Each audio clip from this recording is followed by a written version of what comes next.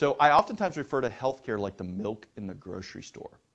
Our health insurance system, in conjunction with the healthcare delivery system, has pushed the milk to the back of the grocery store. Where is milk in the grocery store? In the very back. Why? There's no margin in it.